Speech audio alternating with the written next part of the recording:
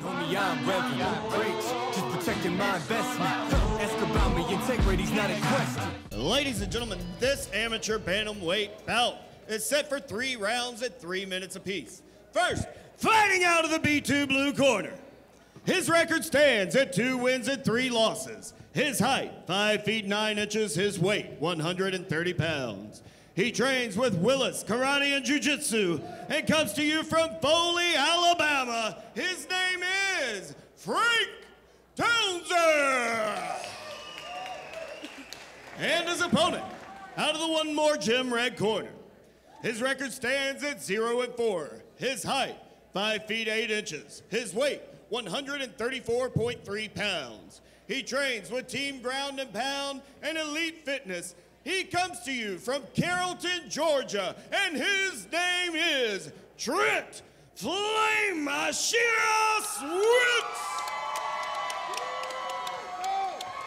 Cody Eason will be your referee when the action begins.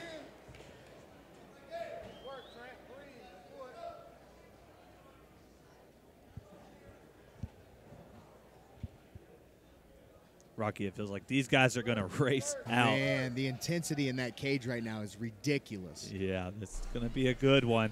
Trent Swint in the red tape. Big leg kick there from Townsend right away. Frank Townsend in the blue tape. Swint stalking, Townsend kicking. Already Swint switches stances to avoid the leg kick of Frank Townsend, goes right back, and immediately Townsend kicks again. Swint's hands are kind of low right now. Frank's got a really quick jab. He's got to watch keeping them hands down. He's gonna need some jabs along with those nasty leg kicks. Hard kicks from Frank Townsend. I mean, just ripping the legs of Trent Swint so far. I like to see Frank opening up on those leg kicks early. Too often you see guys that'll start with the leg kicks, but they'll start late in the fight, and that's not what you need to do. If you're going to utilize the leg kick, you need to start that early in the fight, so it really breaks down their movement later on in the fight. And there we see again Frank Townsend just ripping the leg of Trent Swint. And Trent said that he planned to come in and let his hands go. Maybe he's having a bit of the same problem as before, a little apprehensive. Good takedown there from Frank Townsend, and this is where the 10th Planet Blue Belt wants this fight to be. Yeah, Frank did a really good job of timing that takedown. He set it up with a lot of strikes, a lot of kicks. Got Trent on his, on his heels, ready for punches and kicks, and he just went straight in for that takedown real easy. And again, Frank Townsend training out of Willis Karate and Jiu-Jitsu. You know, if a fighter trains out of Willis Karate and Jiu-Jitsu, he has submission grappling. He's looking to submit. Frank Townsend steps right over to mount. Trent Swint attempting to wall walk. That's a real thing, what you talked about, submission grappling. They're looking to tap you out from the time they put their hands on you. Often we see guys that come in with maybe just a wrestler's base and they want to grapple, and that's fine. You can eke out a win with just grappling. But submission grappling, these guys are coming in, they're looking to try to get you out of the fight early with a submission. It could be so frustrating to go up against, and you're laying on your back, usually against a guy that is of a train of thought position over submission. You can relax, but Trent Swint cannot relax right now with Frank Townsend. If he gives up any space. See right now he's setting up that triangle. Townsend was going for it there on the right guillotine. Away to the guillotine. This is an arming guillotine, and it's a little bit harder to finish, but you can finish it. Townsend recognized that it wasn't in properly. Swint doing a good job of hand fighting. I love that Townsend are able to finish on top.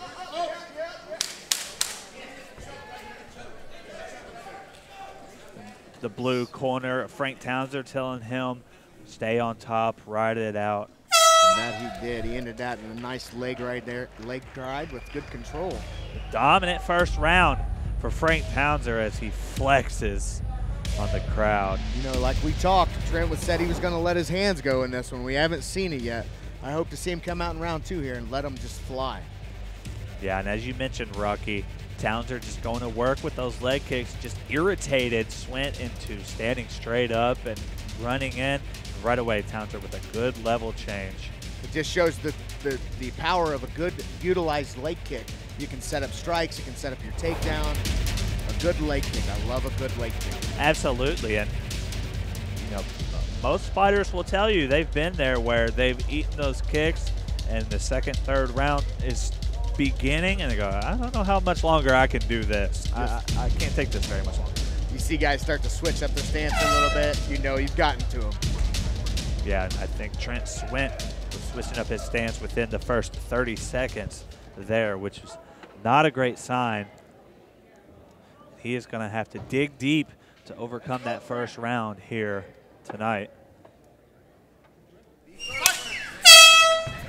And of course, Towns are just wanting to stay the course. Oh. Okay, there you go. Trent was ready for it that time. He went to grab it. I think that was kind of just a fall down on Frank's part, but it did end him up on the bottom here. We'll see what his guard game is like. Yeah, an unlucky slip for Frank Townser. Trent Swint was all over. A good scramble here. Townser finishing on top. He was in danger of a triangle there for a moment, but passes to side control. And now he's settling. It's Josh Elverton is in the corner saying, slow down. Very nice advice from the scrappy. I'm impressed with the grappling here. Frank Townsend, he's doing a really good job. He got it to the ground right away. He's smothering him out, working to pass, really active the whole time. And with 2 minutes to go in this second round, again, all day long. Trent's doing a good job right here with that knee shield, and he let that go. He needs to start working that underhook on the left arm right now, starting to get his hips out from underneath him. And as he's doing right here, he's doing a good job. A little more hip movement. But he's set himself up to maybe get caught in a Darce choke right here. Yeah, there's no telling what Townsend's looking to shoot up here. Long arms, good head position. He could just be looking to ground and pound. Swint. And as the scrambles are happening, Townsend's just looking to snatch submissions as we see this inverted triangle attempt here from Frank Townser. Like we talked in round one, he's not looking to really try to get position over submission. He's trying to submit everywhere he is in this fight. And as we mentioned with our debut fight, Jack Dostaller, I can't fault any guy for being on top and searching for a neck or an arm. I mean, Townser is on bottom now, but he was on top and he was looking to finish the fight. Let's see how the top game is here of Trent Swint. This is by far the most dominant position Trent Swint has had so far in this fight. We'll see what he's able to make of it in the final minute of this second round. He's doing a good job with the neck hug control, but he wasn't doing much to keep his hips pinned against the hips of Frank Townsend, and that's what allowed Frank to get back to his guard here. And Swint doing a good job of keeping the hips of Townser pinned, dropping in little blows here and there. He's got to be careful putting his hands there. Triangle. Oh, what great technique from Townser right away under the leg so that Swint couldn't pick him up. But good defense from Swint, but he's right back in it. Man, that was a quick setup. I love the relentlessness of how he just keeps going for it. I love it. Yeah, this could be it. Oh! Great. Go to the round. Man. Saved by the bell, or the horn rather, in this circumstance. Great coaching from Trent Swint's corners. They're screaming, counting down the round. So he knows you got 4 more seconds. You can last this. Trent knew exactly where he was in that. He knew I have 4 more seconds. I can tough this out 4 more. That was deep though. Super deep. 2 times. Super deep triangle in the last 30 seconds for Frank Townsend. Right there on Frank. Ended up on bottom. It was a good scramble. Ended him back on top there. These guys are scrappy, and you know, I think it's fair to say that probably so far it's 2 rounds to 0 for Frank Townser, but Swint is game as they come. Swint is still in this. We saw the triangle attempts there. We can't ride him out. If I'm in Swint's corner, I'm telling him, let's see some more submission attempts. Yeah. You got him in there. Let's see him. Let the hands go. If you end up on your back, let's see more of that triangle. Absolutely. Let's go, Trent. Let's go.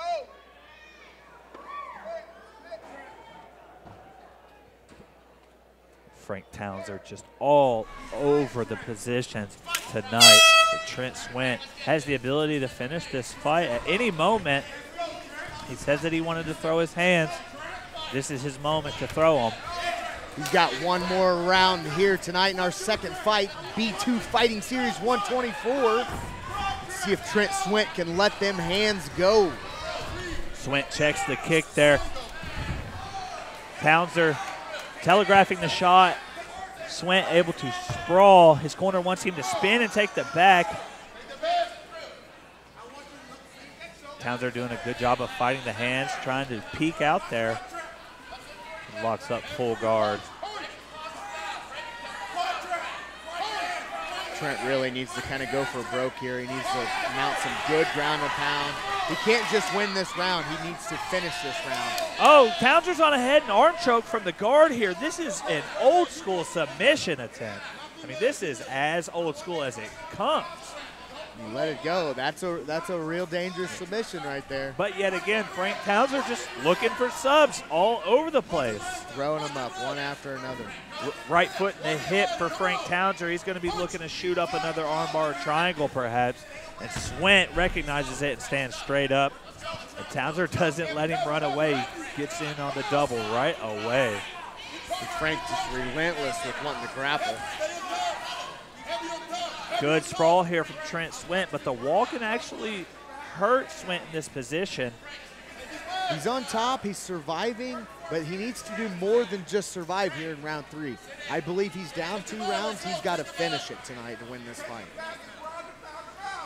Around 1 minute to go in this final round of this fight, and this is Trent Swint's moment. The Townsend just not allowing any breathing room for Trent Swint. Townsend gets in a bad spot, turtles up for about 3 seconds. He says, no, we're going back to my guard, and I'm going to isolate your arms and shoot up arm bars. This is a nice front turtle roll there to end him back in the full guard here. And props to this one more Gym Red corner. They are doing their absolute most to pull it out. But Trent Swint right now, I feel like I want those guys to follow me around everywhere we go, Alex. couple of big right hands there for Frank Townsend lands, and a check left hook actually landed for Trent Swint. And Townsend says, no, we're going back to the ground.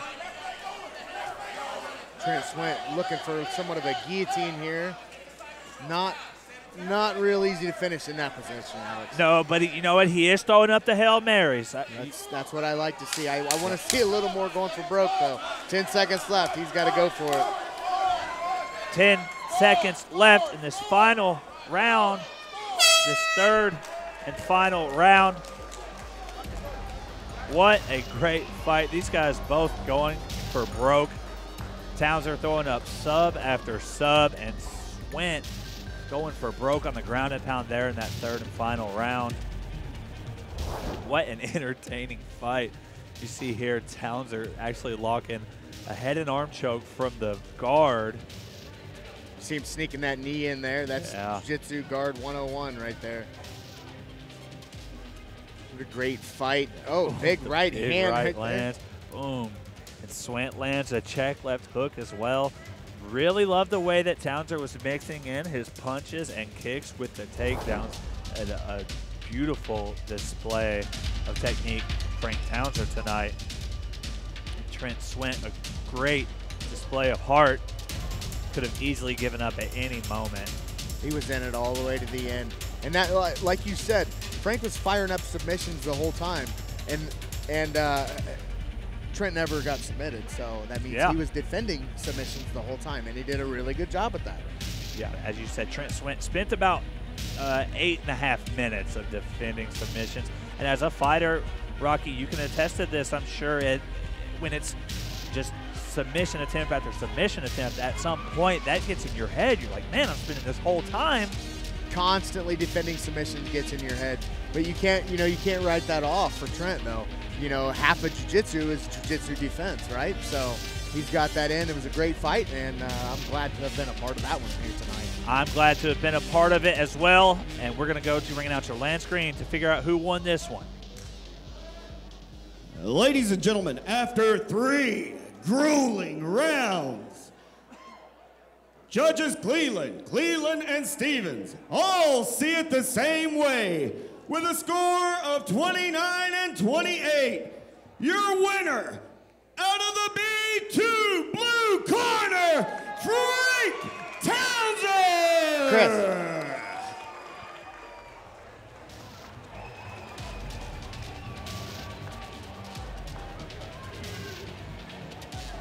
What a magnificent display of submission grappling from Frank Townsend.